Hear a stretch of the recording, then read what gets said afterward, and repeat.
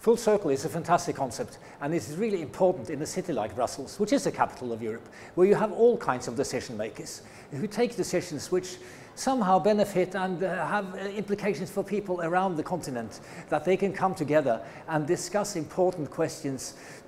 with people who may know something that they don't, who may give them new ideas and who may turn them into better policymakers. So it's great for me to be in Brussels, and I'm very proud to be part of the Full Circle project.